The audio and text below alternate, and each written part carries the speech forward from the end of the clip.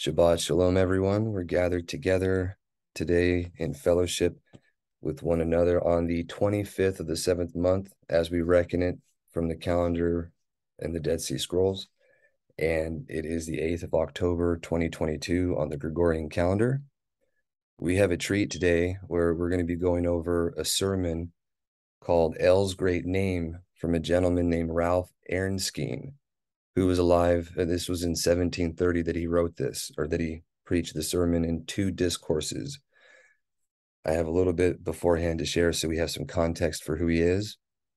This is from the younger brother, or the younger of two brothers, descendants of John, the youngest of 12 sons of King Kenneth of Caledonia.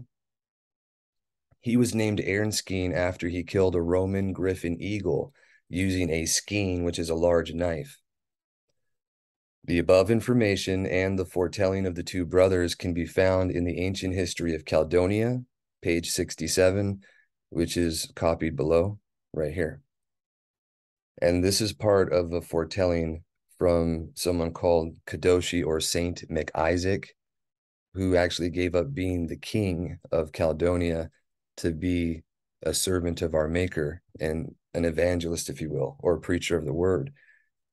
And at his deathbed, he gave a foretelling to his son, which was carried down in posterity. Excuse me. But it says, there shall arise another king in another kingdom, who shall from his lust and abominations form a religion and call it righteous. He shall deceive thousands until shall be established, and shall sting Caledonia 3 different times. But Yahuwah will yet deliver you. And this foretells the rise of Henry VIII and the founding of the Anglican Church, where we can get into that in more detail later. But if you're not familiar, he wanted to divorce his wife and marry someone else to have a male heir, and the Little Horn at the time would not allow that. So he decided to renounce Catholicism as the religion of Britain and make his own. Divorced the wife and marry a new one. He later on had her killed and married someone else, I believe. And then he did have a male child, but he was sickly and died. So everything he tried to accomplish in that was thwarted. But what he did through, I believe it was the prayer of John Knox, when he was martyred, he prayed that the eyes of the king would be opened. And while he wasn't a righteous man himself, it was the beginnings of the Reformation in England, where the people, not necessarily the king himself, but the people generally repented and were doing the right thing after a time. There was a contention between the Anglican Church, or what they call the High Church Party, and what became known as the Puritans later on, and they eventually just left, as you know. But it says, this foretelling shall be proved when a woman shall arise from the dead and shall bear 2 sons of the true seed of King Kenneth of Fife, and they shall both be preachers of the good news. This proves that the cloud of El's wrath is passed over the assembly for a time. The foretelling was fulfilled at the births of Ralph and Ebenezer Erskine. And if you remember, there was an article I shared where it had the account, I believe it's at the bottom of the email, but it had the account of her coming back from the dead before she had her children. So it was actually fulfilled like that. But here we go. This is the sermon. So Ralph Erskine from 1730. Nevertheless, he delivered them for his name's sake. Psalm 106:8. My friends, the set-apart cup that some of you have in view is a cup of deliverance, and those that adventure to take that cup into their hand had need to be persons duly informed and heartily concerned about deliverance. The first piece of heart exercise in all that are effectually convinced and awakened to a sense of sin and fear of wrath is that or the like question arising from the bottom of the heart, men and brethren, What shall I do to be delivered? Surely they are not fit for the communion table, who have never yet come this length in religion, so as to be more concerned about deliverance and the solution of this question than ever they were about any temporal concern in the world, for such as stand fair to be worthy communicants. They have come yet a greater length than this, namely, to get that question resolved to their satisfaction, and their mind spiritually enlightened in the knowledge of the method of deliverance through Mashiach, so as to see upon what terms and for what reason it is that El delivers them, and particularly that there is no reason why he should deliver them, unless he bring the reason from himself, that it will not be for their sake, but for his own. Eloah's great end in all his works is the esteem of his own name, and especially his work of delivering sinners through Mashiach. And that which makes it a great work is because his great name is so much concerned therein and magnified thereby, that it is not so greatly esteemed any other way as it is here. Elohim purposes in this work that the loftiness of man shall be brought down, and Yahuwah alone exalted, and hence all whom he delivers, he humbles them so low for their sin and wickedness, as that to bring them to this acknowledgement that if ever El deliver them, it will be owing not unto them, but unto his own esteemed name. What thought and concern about deliverance you have, I know not. But if you be of these that believe, to the delivering of your inner beings, you will see so much of your own sinfulness and guiltiness before Eloah, that you will be brought to despair of deliverance in any other way, and upon any other account, that then that which was a method of his delivering Israel of old, quote, nevertheless he delivered them for his name's sake, unquote. How this people sinned, we are told in the two preceding verses, and how Elohim delivered them, we are told here in the text. Nevertheless, he delivered them for his name's sake. The more full history of their sinning, even in the extremity of danger they were in, and of Elohim's delivering them at the Reed Sea, you have Exodus 14 throughout. And concerning this wonderful deliverance, there are four things you may notice in the words. 1, we have an esteemed deliverer in the pronoun he, namely Yahuwah, the great El, our deliverer Yahushua Mashiach, the messenger of the covenant that appeared to Moshe in the bush and delivered Yisrael by the hand of Moshe. He is the deliverer, even he that says, look unto me and be delivered, all you ends of the earth, for I am El and there is none else. 2, the grievous sinners whom he delivered, in the word them, he delivered them, namely the Yisrael, his professing people, when they were in great peril, having the Reed Sea before them, the rude enemy behind them, and inaccessible mountains on each side of them, in the greatest extremity, and yet a sinful people, sinning against El even in that extremity, yet he delivered them. 3, the great argument that moved him to deliver them, or upon what account he thus appeared, it was for his name's sake, that is, for his own sake, as Chezkiyahu prays to be delivered from Sennacherib in Yeshayahu 37:20. Quote, that all the kingdoms of the earth may know that you are Yahuwah, even you only, unquote. Or, for your name's sake, that is for your esteem's sake. Psalm 79:9. Help us, Eloah, of our deliverance, for the esteem of your name, and deliver us and purge away our sins for your name's sake. Unquote. That is, also for your loving kindness' sake, for your goodness' sake, or because they are called by his name. This is urged, Yirmiyahu 14:9. Quote, you, Yahuwah, are in the midst of us, and we are called by your name, leave us not. Unquote. Number 4. The marvelous nature and circumstance of this deliverance in the word.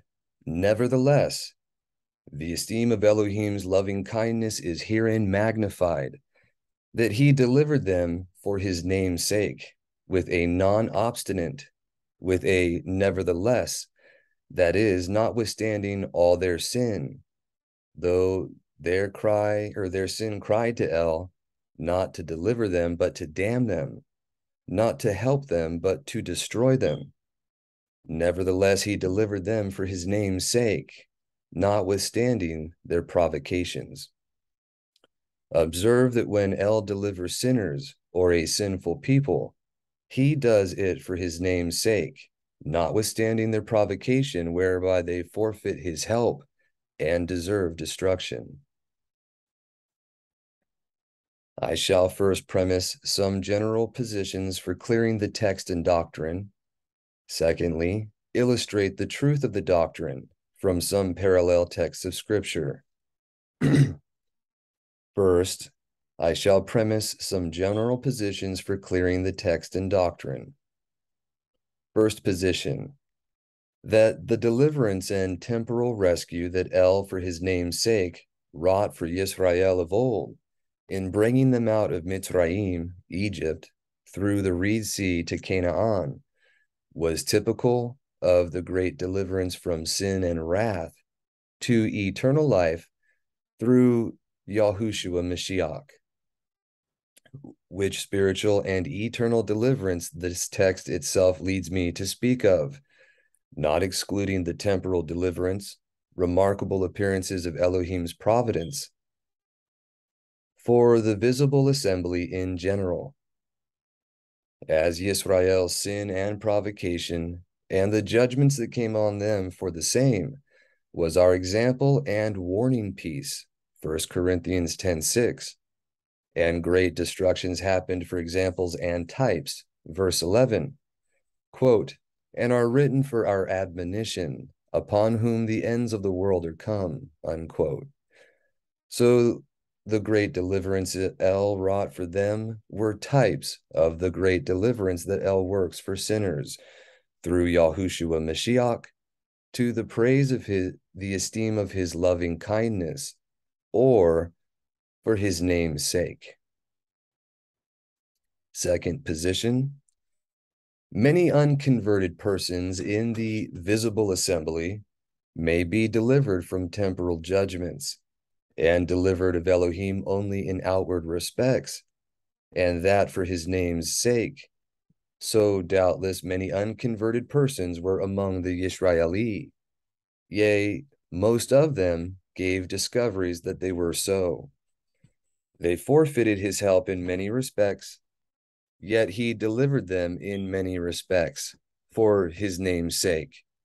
See Yehezkiel or Ezekiel 36:22, 23. Quote, thus said Yahuwah, I do not this for your sakes, house of Yisrael, but for my Kodesh name's sake. Not for your sakes do I this, says Yahuwah Elohim.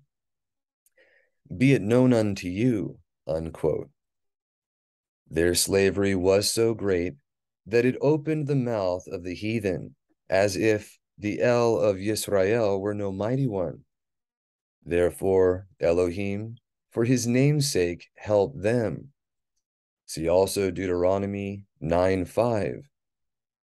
Yisrael was bad enough, but the heathen were no better, but rather worse. Therefore, for his name's sake, he appeared. Many whom El will not be merciful to in the world may yet for his name's sake be delivered in time. Third position. Favorable inner beings do too much forfeit Elohim's help in time of danger, and deserve to be forsaken of El and exposed to misery. Yet for his name's sake he delivered them. This is their acknowledgement, as you see in Jacob, Genesis 32:10, quote, I am not worthy of the least of all your loving kindnesses, unquote. Even so does the assembly acknowledge, Ezra 9:8-13 and Lamentations 3:22, quote, it is of Yahuwah's loving kindness or chesed that we are not consumed, unquote. And again, fourth position, El may punish his people dolefully, whom yet for his name's sake he will not destroy, as in these instances just now recited. See Yirmiyahu 30:10. Elohim may punish his people for their sins severely, whom yet he will deliver eternally for his name's sake.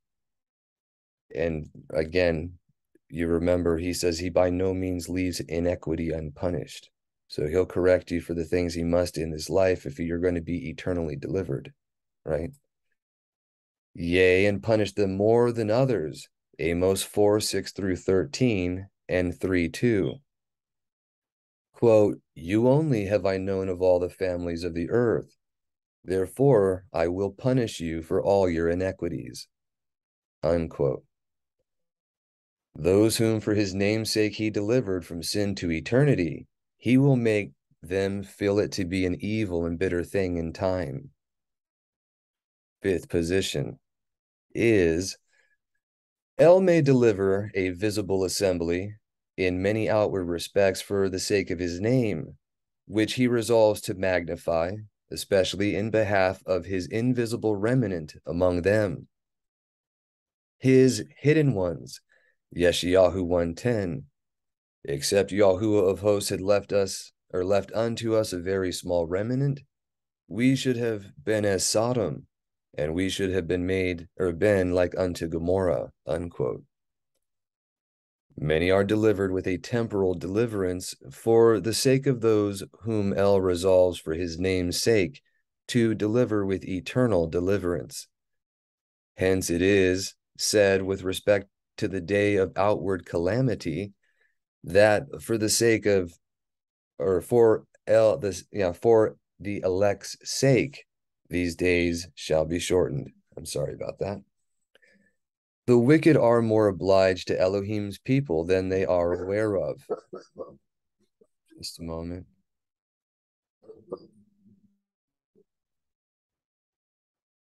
Sorry about that. I would like to mention something real quick. It is a theme that you can see in Bereshit or Genesis when Yahushua Mashiach appears to Abraham as Yahuwah, and he bows before him when he sees the three men. He asks he washes their feet and feeds them, and then he has the discourse with them where he makes known to him what he's going to do, the judgment that's coming upon Sodom, Gomorrah, and the cities of the plain there.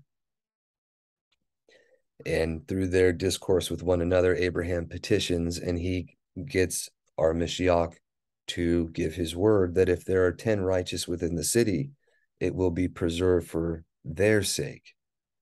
And that is a theme that you can find elsewhere in the Dead Sea Scrolls and in Second Baruch in particular, where that is still true, and it's true for outside of the land and in it.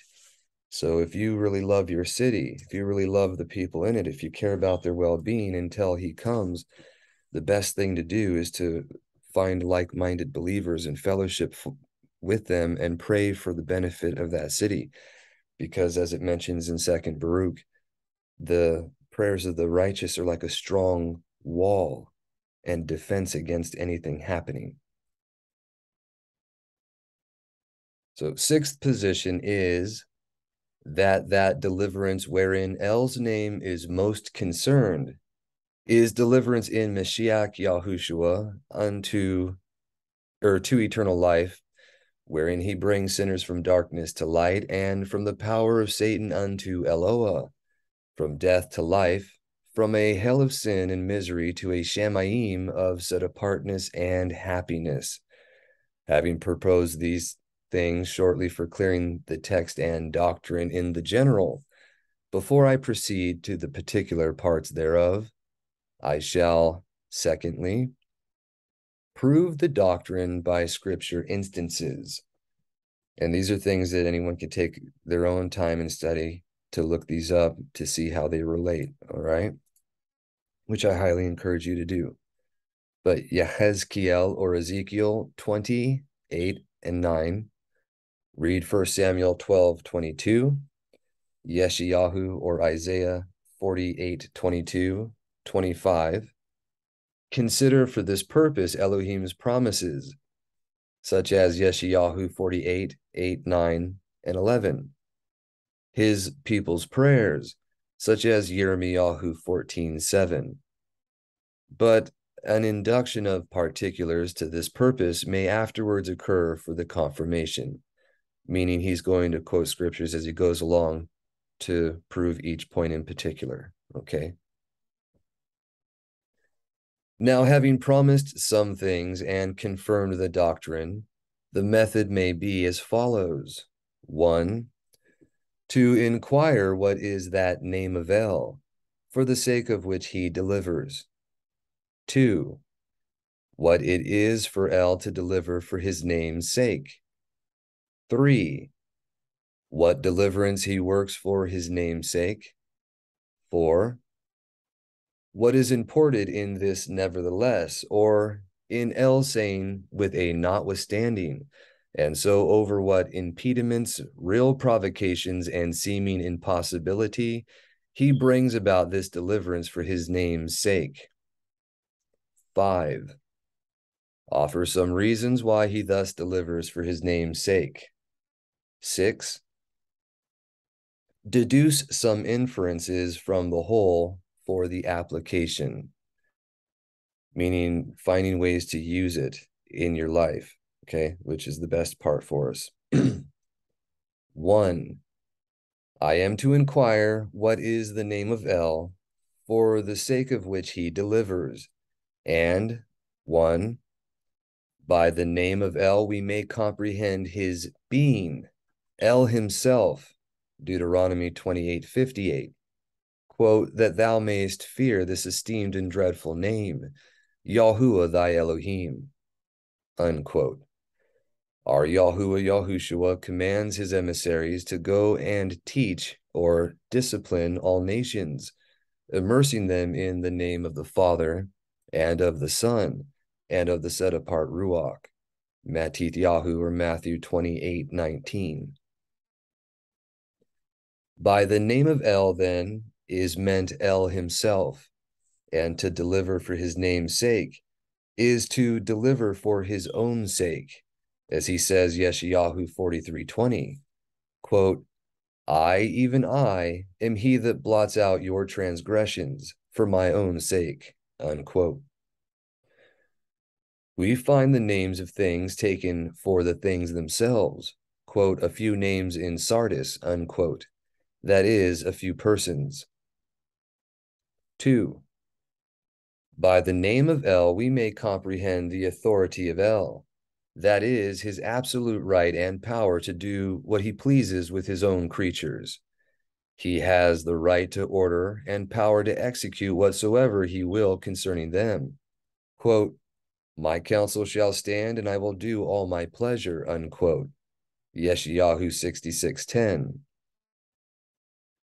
So that when he delivers for his name's sake, he delivers for the sake of his sovereign will and pleasure, and for manifesting his own absolute authority, his right and might to effectuate what he pleases.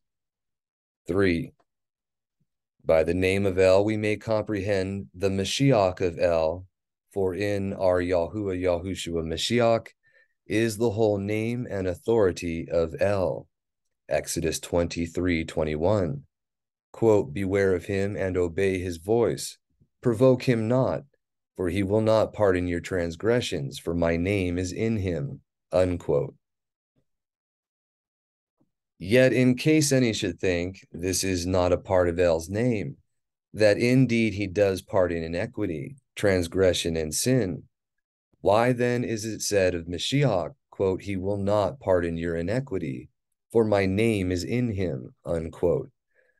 I answer, the pardon here is not a pardon that respects condemnation and freedom from hell, but castigation, as a father is said to pardon a child when he will not spare the rod, nor forbear to chasten. Thus he will not pardon your iniquity without taking vengeance on your inventions, quote, for my name is in him, unquote, i.e., my authority is in him. And an excellent example of this very thing you can see in the book of Shophotim, or Judges, chapter 2, where the Melech Yahuwah, or the messenger Yahuwah, appears to the children at Bokim and rebukes them for not doing what he said. And he mentions that it's the covenant he made for them, and therefore he will not deliver their enemies to them, and they're going to be a snare for them. So he punished them for their inequity. But that doesn't mean that he wouldn't forgive them. It's that very picture in actuality. And you can see that over and over again, even in the example of David's life after he committed the inequity with the adultery with Bathsheba, or Bathshua. I'm sorry, that was Yahuda's wife. But he was forgiven when he prayed and repented of it. However, he was not left unpunished. His word, the things he feared came upon him. His own words were a snare to him, right? He became his own judge. If you're not familiar, we'll go over the account when we get to it, but a foreteller came to him, gave him a parable, and the judgment he gave against that man in the parable was what happened to him in a very literal sense. And he also had the curse of the sword not leaving his house as a perpetual thing throughout history for his children, which you can see throughout time, especially with the Parthian Empire and the Asarksid dynasty. The Asarksid dynasty were the sons of Dawid. You have the War of the Roses in Europe and other things like that, where monarchs were killing each other, and these are all family. These are all children of Yahuda, sons of Dawid eventually. And literally the curse not being lifted from them, the sword not leaving them while they're not believers in our Mashiach. But when the truth came, and when I believe it was Toma was given to preach to the Parthians, but when they repented, at the time when the monarchy even repented, that slaying of their kin ceased for the entire time they were believers. Eventually they went apostate again and lost their kingdom.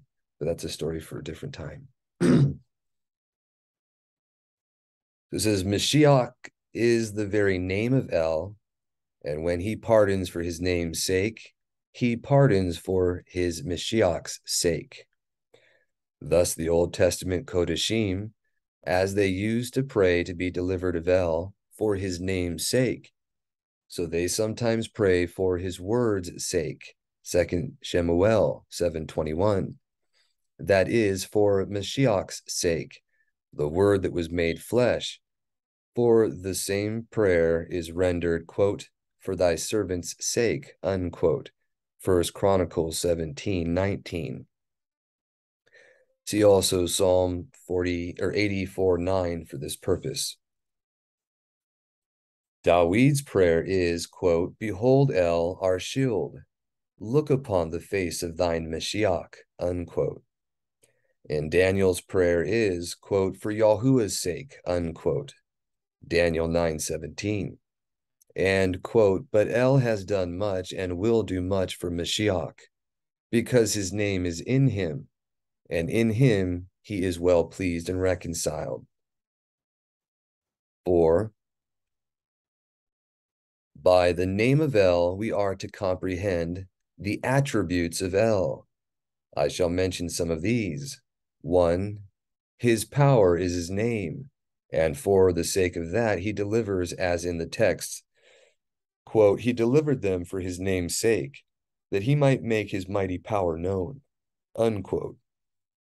Compare Shemot or Exodus 19:16 and Romans 9:17. For this cause El raised up Pharaoh, that he might show his mighty power in him, that his name might be declared throughout all the earth, even his mighty power in delivering of Yisrael out of his hand.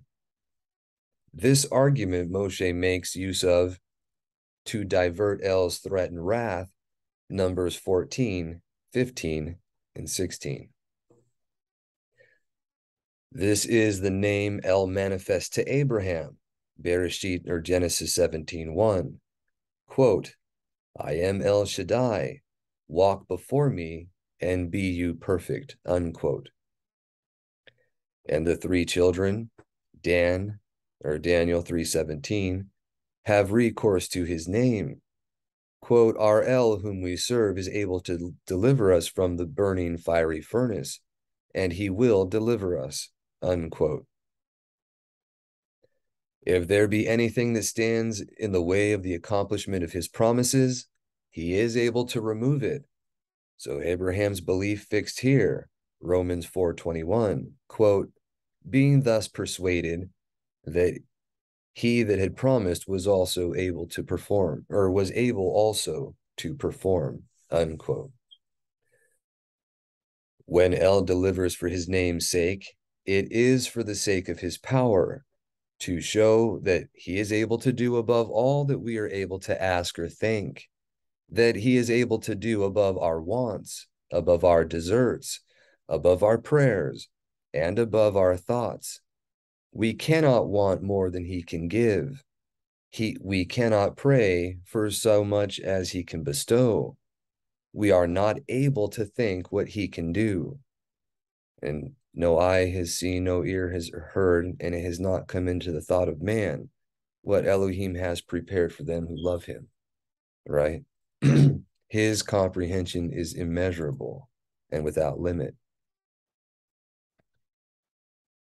El's power is a part of his name that Amunah, or belief, may take hold of for deliverance and flee unto, even when there is no explicit view of his will. Thus said the leper, quote, if you will, you can make me clean, unquote. I cannot tell if he will help me, a inner being may say, but I know he is able, and I am called to trust in his powerful name and to take hold of his strength. Yeshayahu 26:24, chapters 27:5. While you can do no better, it is good to trust in his power and put his will in his own discretion and refer that to himself, that an inner being is not far behind, or that inner being is not far behind. 2. His loving kindness is another part of his name. When he delivers for his name's sake, he delivers for his loving kindness' sake. Quote, who is an El like unto thee, that pardoneth iniquity and passeth by the transgression of the remnant of his heritage? He retaineth not his anger forever, because he delighteth in loving kindness, unquote. Micah 7:18. He is El Yahuwah, Yahuwah merciful and favorable.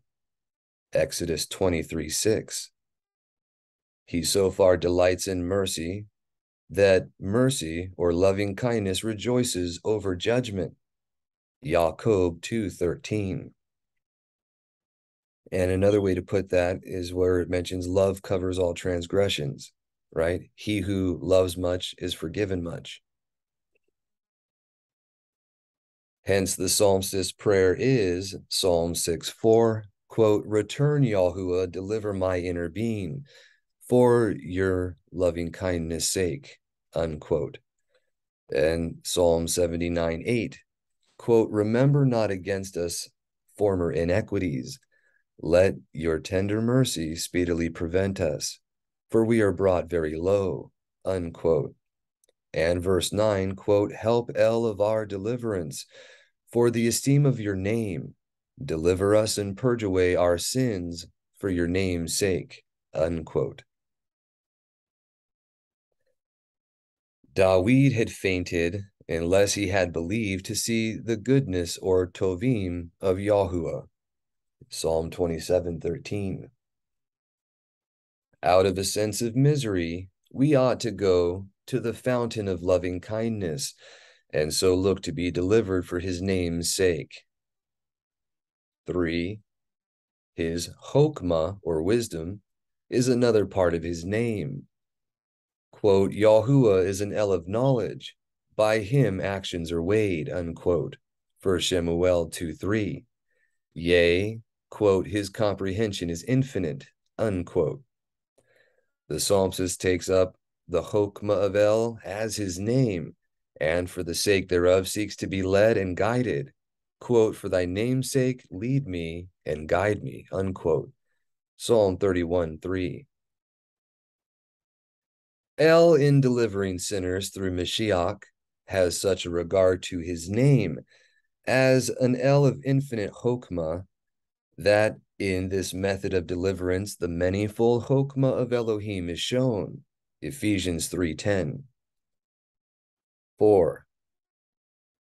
His truth, and if you're not familiar, I'll remind you again, chokmah is the Hebrew word for wisdom. It literally is to be able to taste and see what's good for you.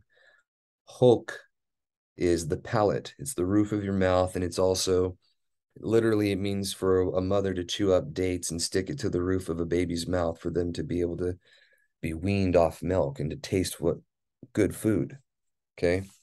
And chokmah, the ma is what in Hebrew. So chokmah is what is good for you, the good things that you taste and eat, and that's what wisdom is from above. It teaches you what is, good or not, what things to do and what things to abstain from. Number 4, his truth and steadfast fidelity, amuna, or belief, is another part of his name, for the sake of which he delivers and shows loving kindness.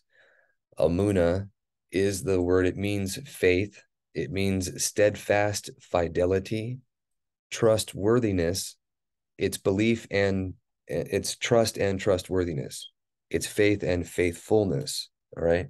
It is the doing of the thing. That's the essence of Amuna. It also is it's related to the word Amen, which is so be it, right? But he says his truth and steadfast fidelity, or Amuna, is another part of his name, for the sake of which he delivers and shows loving kindness. Quote, his chesedim are new every morning. Great is your trustworthiness, unquote. Lamentations 3:3. Psalm 145, the missing noon. It's missing from the Masoretic text, but it's in the Samaritan Pentateuch, excuse me. It's in the Dead Sea Scrolls. And it said, Yahuwah is trustworthy in all his words and shows loving kindness in all his deeds. This is what was quoted by, I believe it was Kepha in the Apostolic Constitutions. And a lot of the times where they do direct quotes of things and tie it directly to our Mashiach, those very places were what were tampered with later on and in what we call the Masoretic text, which is why you'll see discrepancies when you read the quotes in the renewed covenant and then you read the Psalms. If you go to the KJV and you go back to the original covenant writings, the Psalms won't always say the same thing. In particular, one of the worst egregious ones is Psalm 22, where they change it, instead of piercing my hands and feet, they have it as a lion at my hands and feet. And again, these are foreshadows of things that would come later on, but it was a type to teach us.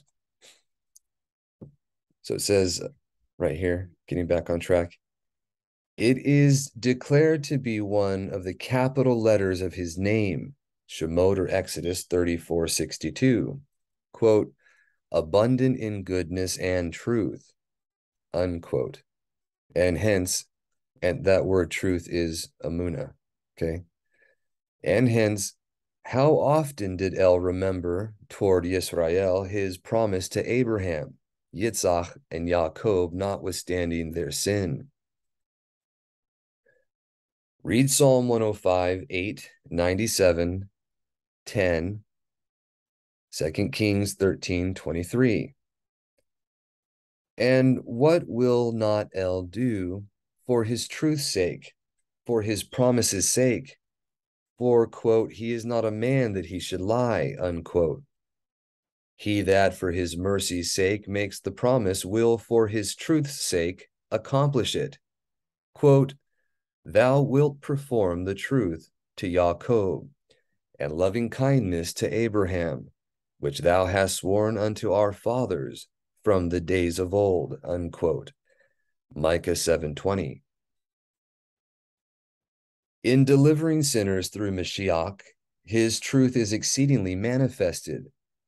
His truth in fulfilling the threatening of the law upon the surety in the room of the sinner. His truth in fulfilling the promises of the good news that are all yea and amen in Mashiach. His truth and trustworthy or steadfast fidelity in fulfilling the promises made to Mashiach in the eternal compact, which may be part of the meaning of that word, Romans 3:25.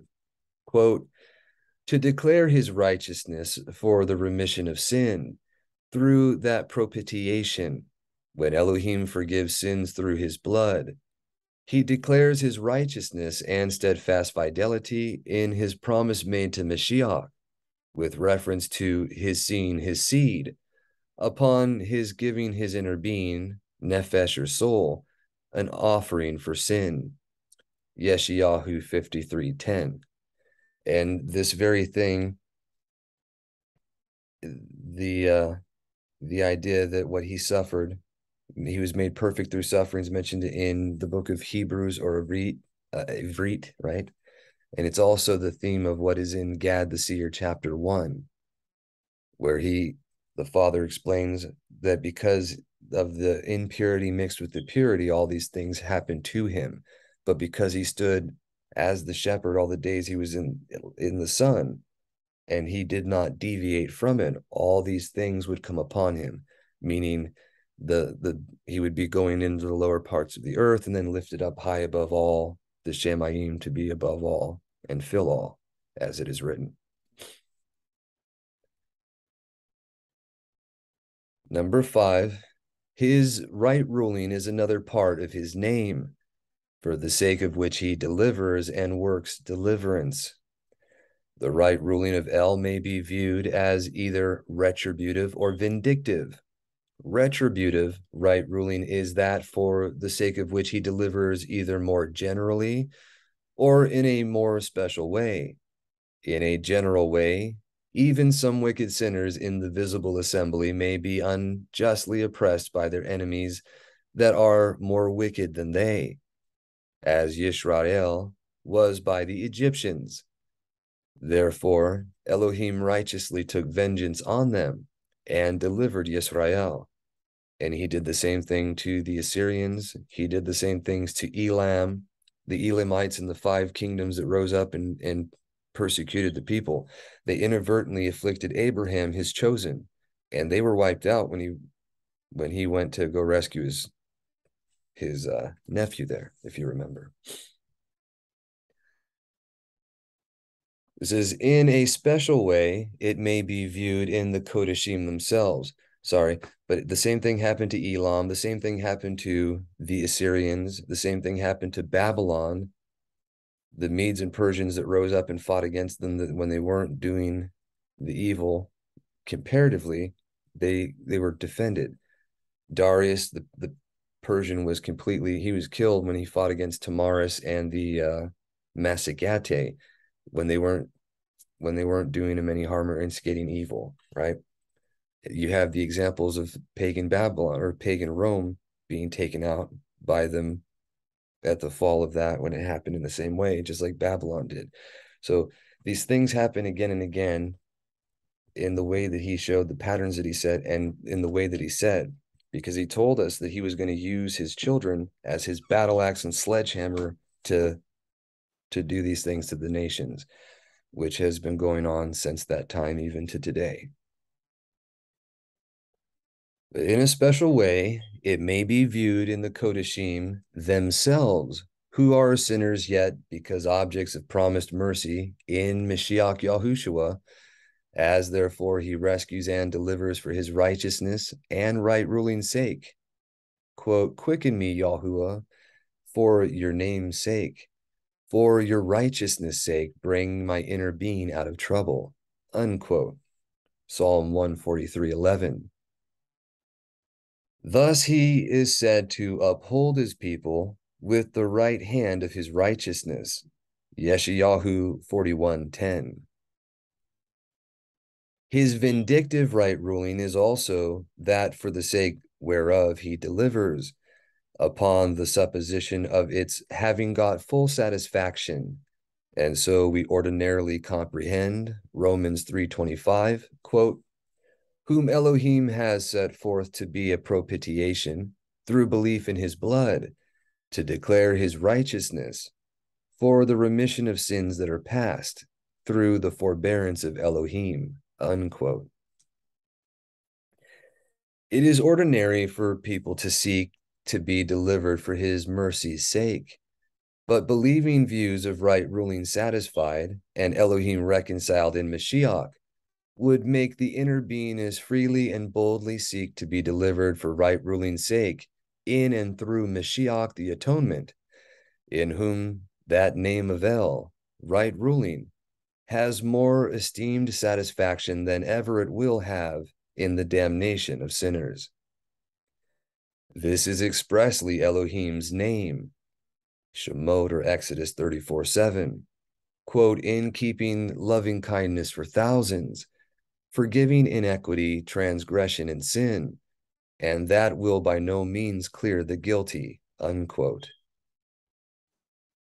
That is, in dispensing loving kindness, he will be so far from dispensing with right ruling that by no means will he show mercy in pardoning sin to the sinner, without the highest respect to right ruling, in punishing sin in the surety, in whom his vindictive right ruling, taking vengeance on sin, is so cleared and vindicated that when he pardons sin through Mashiach, he is as righteous in pardoning sin as he is merciful in doing so.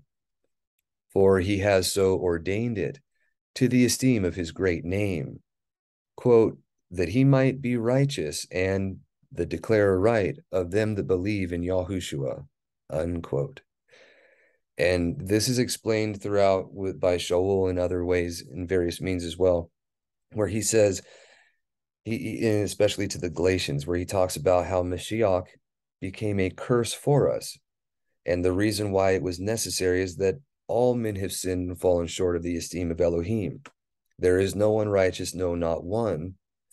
And everyone has done what deserves death. So we need the Redeemer.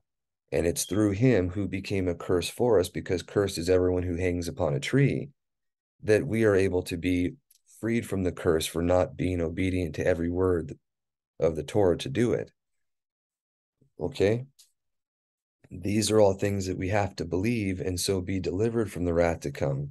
And that's the work that he did and what he came. It's the whole thing about his name and deliverance. Number 6, his set apartness, Kodashah, is a part of his name, for the sake of which he delivers. This is declared to be his name, Shemot or Exodus 15:11. Quote, who is like unto thee, esteemed in Kodashah, or set apartness, unquote. Yeshayahu 57:15.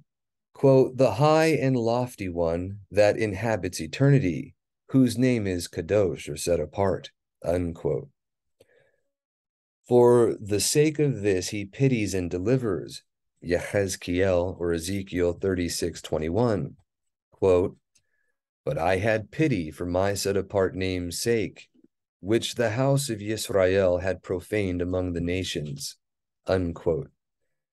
Hence read verse 22, quote, I do not this for your sake, but for mine set-apart name's sake, unquote.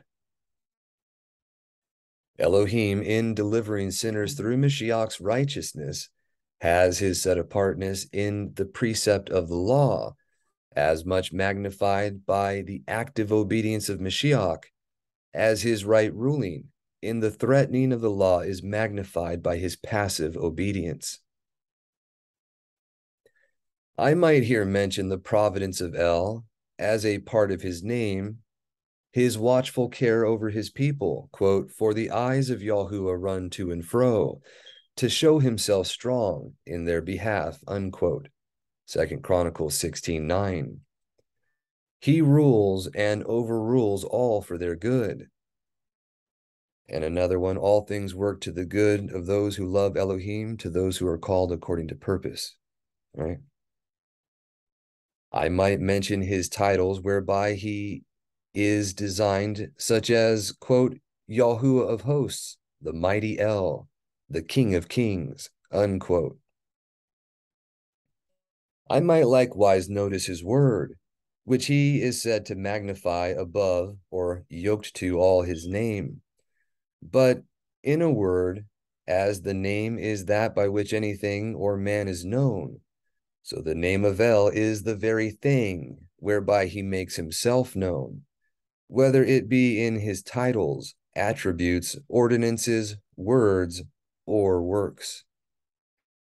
He has made himself known by his works of creation and providence, but 1,000 times more clearly in the work of redemption and deliverance.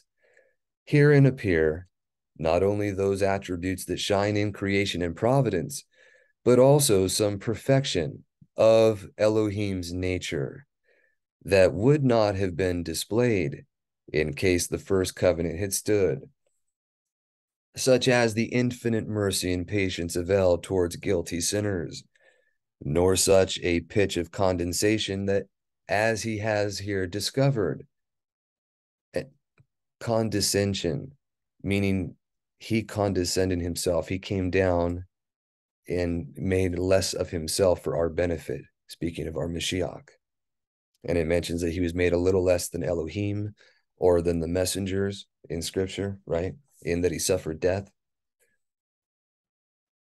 This is nay, nor any other attribute had shined forth in such luster and beauty as here it doth. Therefore, while Satan thought to have deleted the name of El, that he wrote upon the creature at first, behold how infinite wisdom counteracts him, and makes that the occasion of making his name more known than before. These attributes of El that are displayed in the new covenant of favor and exerted in the deliverance of sinners according to that covenant is that name of El that is principally here to be considered.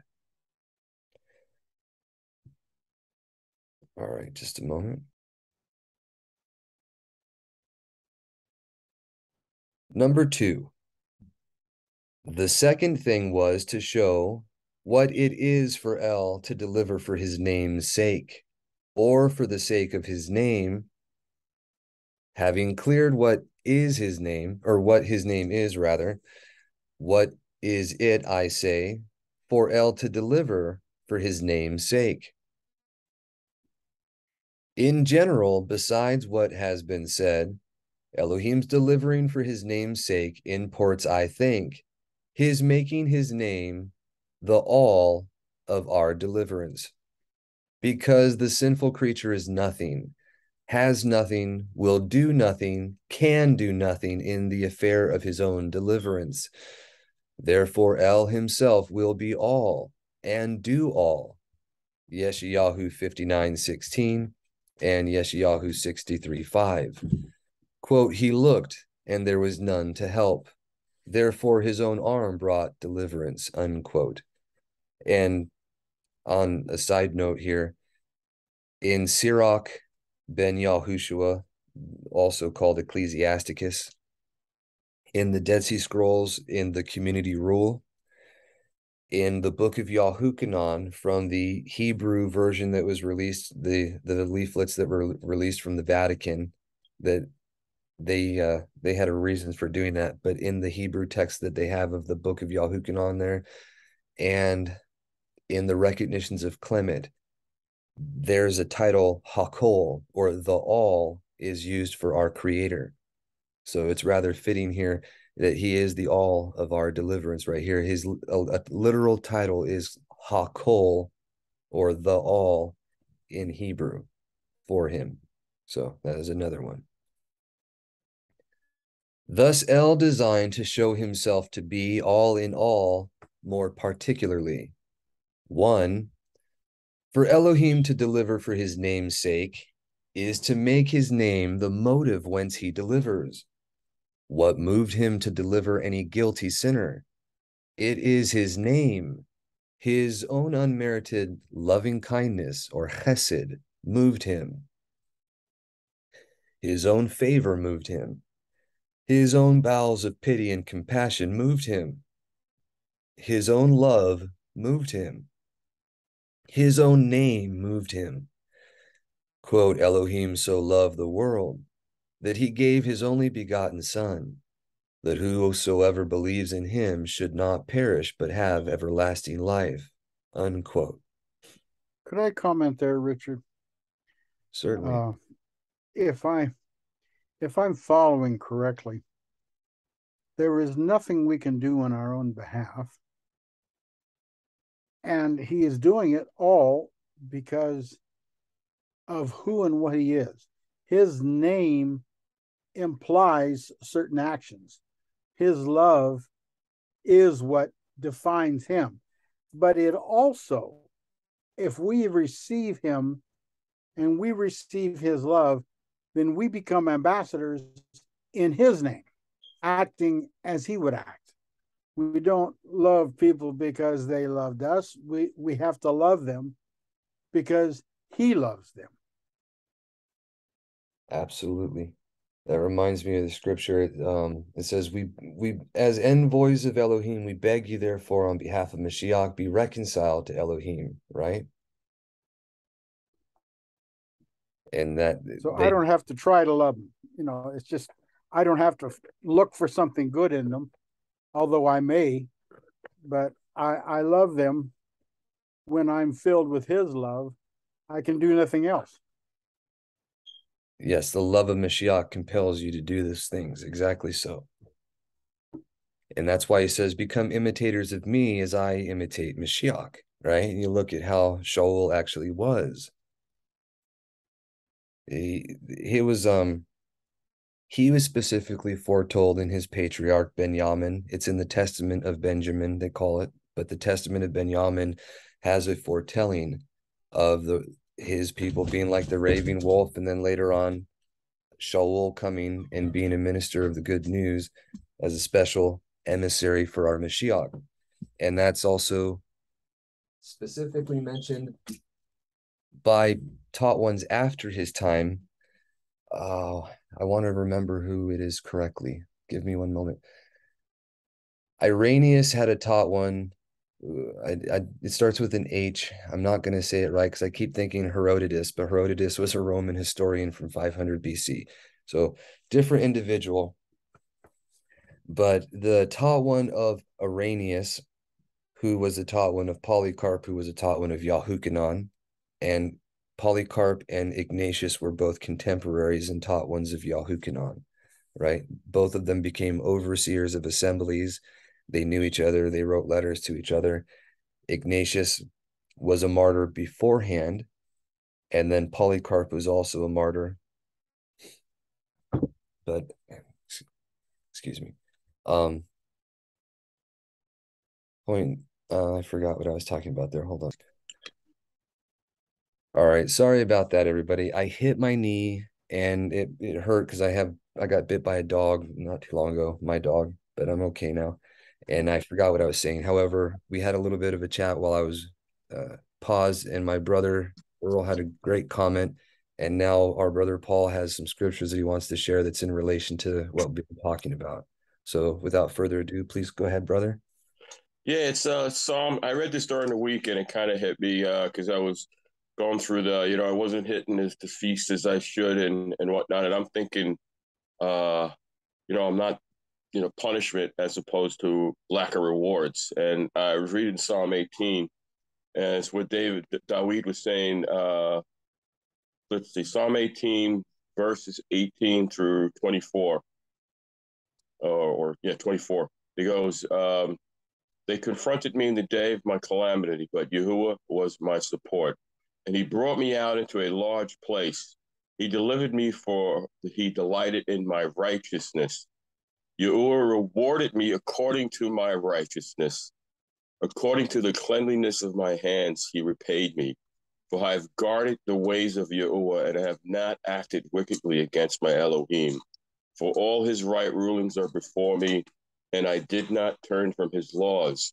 And I am perfect before him, and I guard myself from my wickedness. And Yahuwah repays me according to my righteousness, according to the cleanliness of my hands before his eyes. So I felt like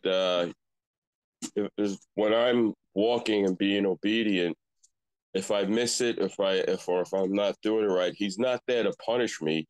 He just can't reward me to the fullness of that he wants to. So that's what I got out of that, and I think that kind of goes along with what you were saying and Earl was talking about earlier. I don't know if that makes sense, but that's what I got out of what we were talking about today, for the last 20 minutes.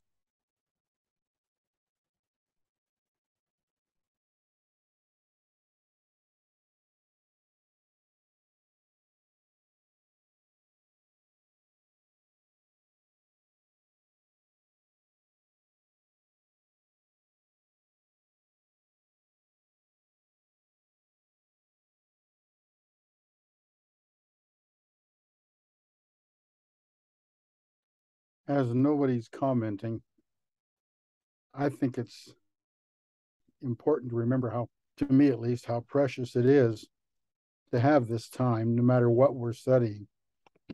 When I've got people all over the world, it seems, that have a similar attitude that I have and that I can share with them, even though they may not be my neighbor. Uh, it's it's comforting to know you're out there.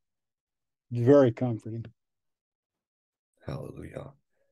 I'm sorry. I had been speaking in response to him, but it was muted the whole time. So I'm sorry. I was saying that absolutely does go in line with what we were sharing. And later on, as we go through the beginning, the original covenant writings, especially when Moshe was reiterating all that happened to them through the wilderness journey in the book of Devarim or Deuteronomy, you'll see the benefits of what it means to be obedient and do his will. And it's just having creation function the way it's supposed to.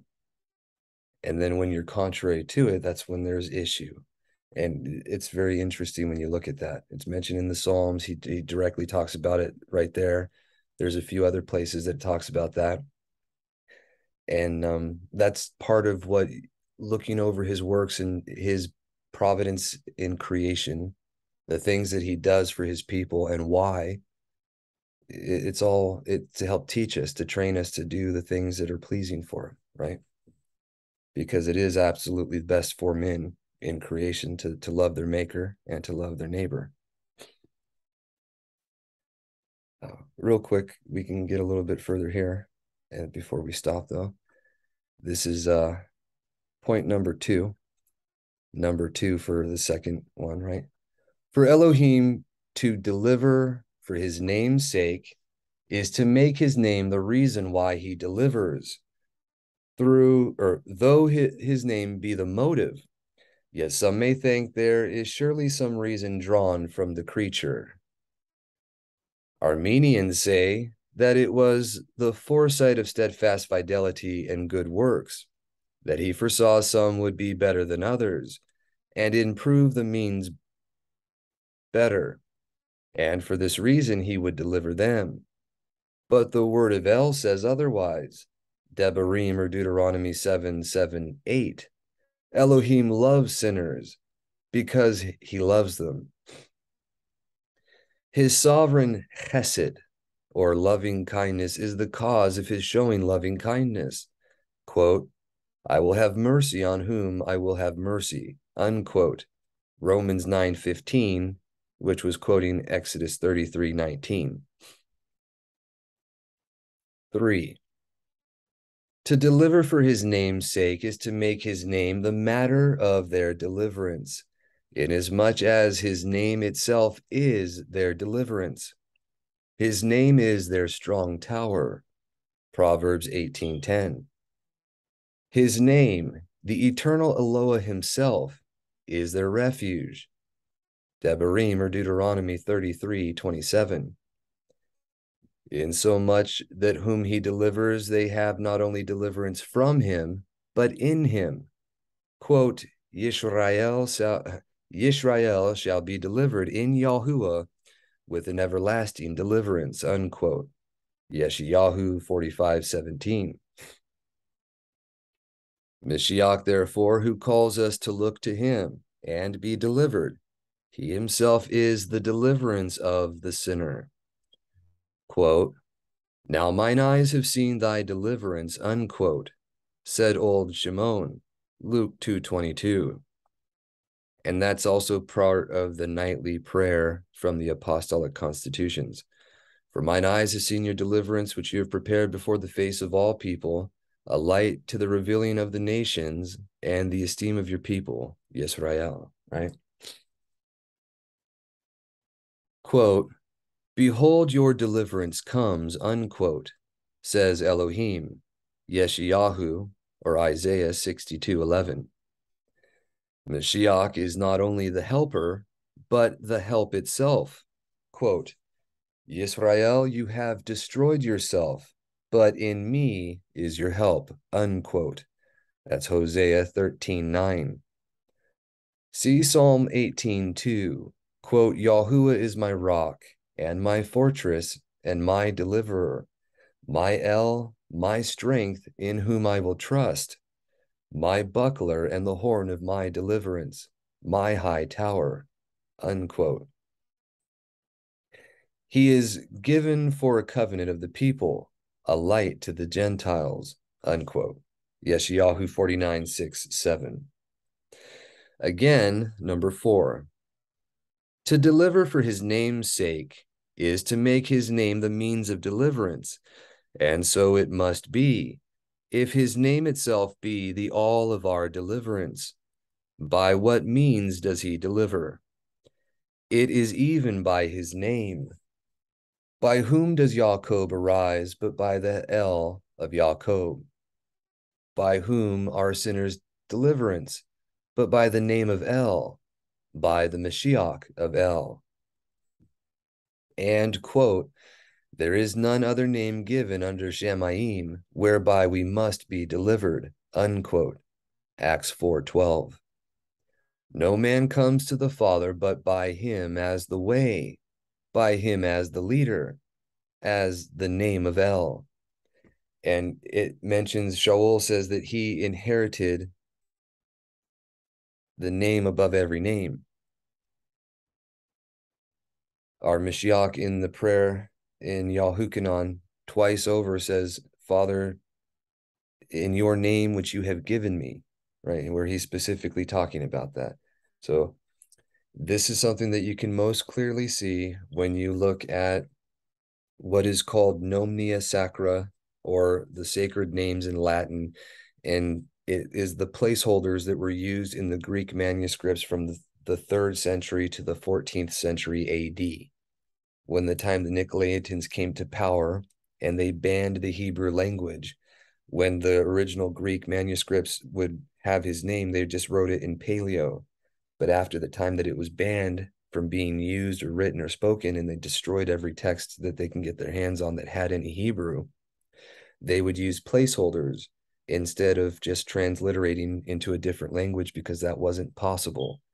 And they used placeholders for Yahuwah, Yahushua, man as the word for Adam, the upright polar stake that he was impaled upon, the word Mashiach, every title that he has, Elohim, Eloah, El Shaddai, they all had placeholders for them.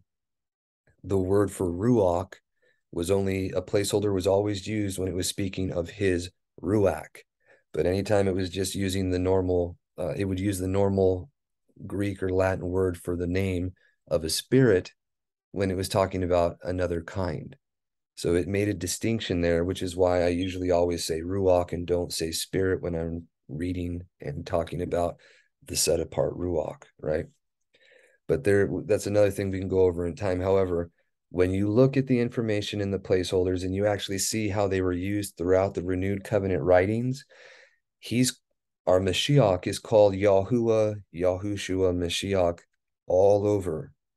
Every place, almost every instance where you see the master Yahushua Mashiach, or in the more perverted versions of English where it says the Lord Jesus Christ, where it has that blasphemous error in place of the truth, it should say Yahuwah, Yahushua, Mashiach, and you can actually see it in the placeholders.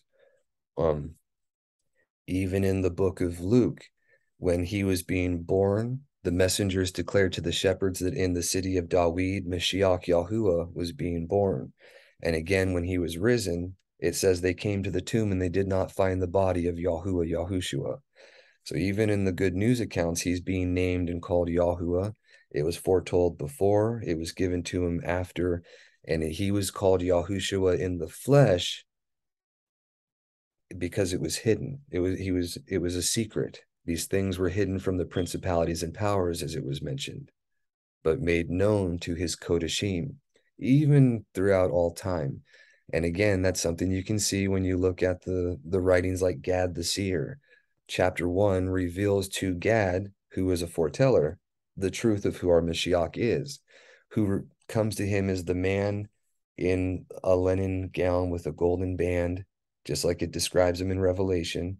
And he says to Gad, Ehie Asher Ehie, or I am that which I am, is his name.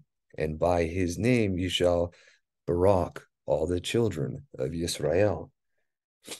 He was the one that appeared in the burning bush and called himself Yahuwah to Moshe. He's the one that appeared on the burning mountain and gave the covenant to the children. He's the one that came and died for that covenant's sake so that we can be brought into the renewed covenant, because he's the one that gave it. God willing, this will become more apparent as we go through, but there are distinctions. A lot of people have they have some interesting ideas about who the Father is in relation to the Son and whether or not they're the same individual or other things. But when you read the things that were hidden, especially the missing chapters from the recognitions of Clement, in book 3 there's 10 chapters that are missing, that were taken out, that go in detail about the identity of the Father, our Mashiach, and the Kodesh Ruach, and how there is no Trinity, there is no co-equal unity of them, but there is a distinct difference, and they are exactly as the word in Scripture defines them. So, but a lot of people, we're still learning. So to finish this real quick, though, it says, no man comes to the Father but by him as the way, by him as the leader, and as the name of El. 5. To deliver for his name's sake is to make his name the measure of our deliverance. He will therefore deliver as far as his name and honor is engaged by promise to Mashiach, or to his people in him. 1 Kings 8:56. Read also Yahushua 21:45. There failed not aught of any good thing which Yahuwah has spoken unto the house of Yisrael.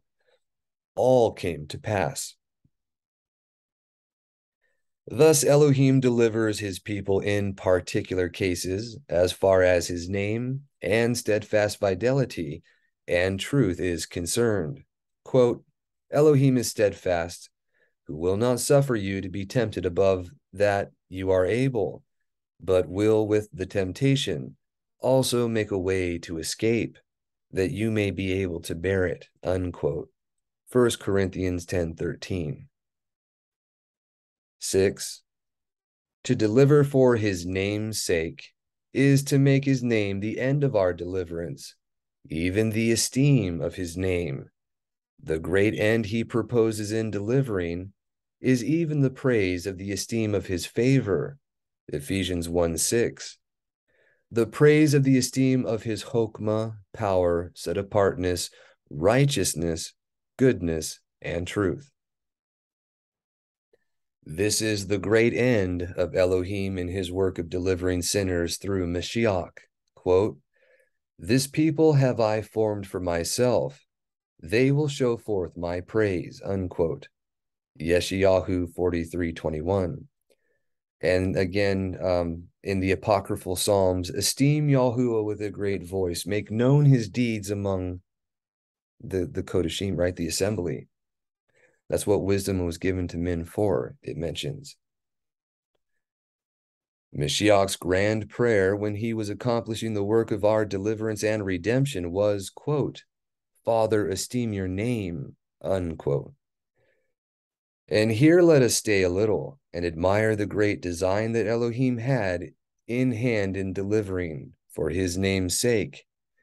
El's chief concern herein being the esteem and honor of his name. What is that? Why? 1. In delivering for his name's sake, he designs the manifestation of his name, the declaration of his name. As it is said, Romans 3:25, quote, to declare his righteousness for the remission of sins that are past through the forbearance of Elohim, unquote. To make known his name in every deliverance of Yisrael or of his assembly, his great design still is that his name may be known, declared, published, and proclaimed. 2. In delivering for his name's sake, he designs the vindication of his name. His name is abused and reproached in the world. And if you need any proof of that, all you have to do is go look up what a Yahoo is today, right? Which is filled with harsh thoughts of Elohim, as if he were either unrighteous or unmerciful. Therefore, in delivering for his name's sake, he will vindicate his name, quote, that he may be righteous when he speaks and clear when he judges, unquote. Psalm 2:4 and Enoch chapters 2-5. That he may appear to be not only merciful in delivering, but also righteous, and the declarer right of them that believe in Yahushua, and as righteous in delivering believing sinners that flee to his name, as he is righteous in damning unbelieving, impenitent sinners. 3. In delivering for his name's sake, he designs the exaltation of his name. Quote, I will be exalted among the heathen. I will be exalted in the earth, unquote. Psalm 46:10. He designs that the right hand of Yahuwah should be exalted in doing valiantly, Psalm 118:16, and make mention that his name is exalted, Yeshayahu 12:4. Quote, therefore will he be exalted, that he may have unmerited tender loving kindness on you, unquote. Yeshayahu 30:18. Wherefore has Elohim exalted Mashiach to his right hand, but that his name may be exalted in him. Quote, who being in the form of Elohim, thought it no robbery to be equal with Elohim, or to be equal with El, that at the name or in the name of Yahushua, every knee should bow of things in Shamayim, and things in earth, and things under the earth, unquote. Philippians 2:6-10. On which account Elohim has highly exalted him to the esteem of Elohim the Father. And wherefore does he deliver and esteem and exalt any sinner through Mashiach, but that his name may be esteemed and exalted. 4. In delivering sinners for his name's sake, he designs the pleasure of his name, that his name should not only be exalted, but delighted in, because it delights in showing unmerited tender loving kindness through Mashiach. Micah 7:18. We read of the good pleasure of his will, Ephesians 1:5, the good pleasure of his tovim, or goodness, 2 Thessalonians 1:11. El being infinitely well pleased in Mashiach, he takes pleasure in giving out of his goodness through him, and he delivers to the good pleasure of his name and to the contentment of all his attributes, to the good pleasure of his goodness, the good pleasure of his favor, the good pleasure of his set-apartness, the good pleasure of his right rulings, the good pleasure of his truth and steadfast fidelity. All the perfections of Elohim are well pleased. Quote, unmerited tender loving kindness and truth are met together. Righteousness and shalom have kissed each other. Unquote. Psalm 85:10. 5. In delivering sinners for his name's sake, he designs the aggrandizing of his name. I mean, that his name should not only be esteemed and exalted, but magnified to the highest, according to the song of the messengers upon the coming of the deliverer. Quote, esteem to El in the highest, and on earth shalom, and goodwill towards men. I put with whom he is pleased, unquote, because that's the finishing of the quote in the book of Luke at 2:14. His name is magnified to the highest in this way of deliverance through Mashiach. Damnation is but the lowest way, wherein Elohim is esteemed himself by the instrumentality of sinners, and it is to their eternal ruin. Let sinners consider this, that they may not go on in the road to hell, but may fall in love with that way, wherein El is esteemed and magnified to the highest. For herein El is esteemed by the highest man, his eternal Son, in his doing and dying and rising and reigning and mediating at his right hand, esteemed in the highest place with the highest praise, in the highest manner and to the highest degree. 6. In delivering sinners for his name's sake, he designs the everlastingness,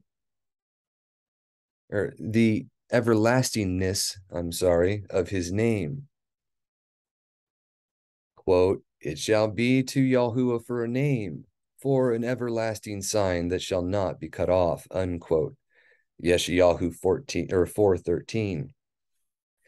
That is, that his name may be celebrated with hallelujahs of praise to all eternity.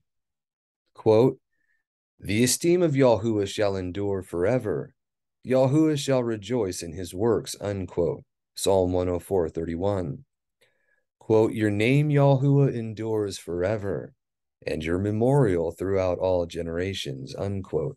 Psalm 135:13. Mashiach, the deliverer, was set up from everlasting, that the sinner delivered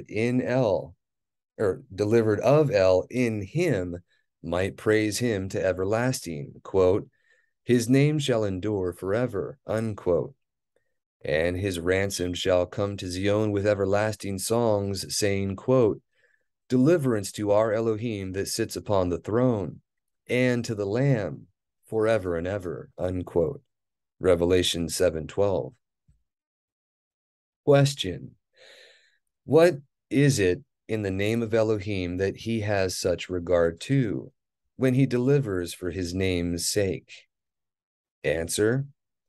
He has regard to his name in all the parts of it that I have already mentioned, and in every attribute, insomuch that no attribute shall be injured, but every one of them extolled more than another. And this is in answer to everyone that likes to pick and choose. Well, his name is his character. Well, his name means this particular thing, or his name means that particular thing, or his name is literally the proper pronunciation of his name. It's not just one, it's everything that it's supposed to mean. And this is what Ralph Erskine's sermon goes into great detail proving. So anyone that tries to just pigeonhole into one really does themselves a disservice, and anyone that believes it. Says he also has regard to his name in all the properties and qualities of it. His name is a splendorous name, and in delivering sinners through Mashiach, he has regard to the esteem of it, that it be esteemed in the manner I have hinted at. His name is a great name, and in delivering sinners through Mashiach, he has regard to the greatness of it by bringing about such a great deliverance. And what will he not do for his great name? His name is a set-apart name, and therefore in delivering sinners through Mashiach, he has a regard to the set-apartness of it, not only in setting apart all whom he delivers, but in delivering by a righteousness whereby his set-apart instructions is not only fulfilled, but magnified and made honorable, in providing a deliverer of such infinite dignity that he casts a luster on the Torah by his obedience to it. His name is a dreadful name, and therefore in delivering sinners through Mashiach, he has such a regard to the dreadfulness of it, that his most dreadful vengeance lighted upon sin in the man of the surety, the deliverer, when he became an offering for sin.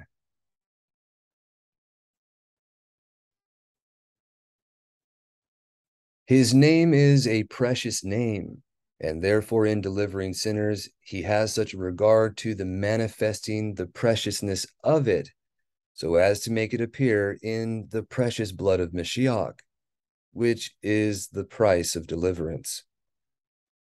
His name is a Baruch name, and he cannot be more Baruch and happy than he is in himself.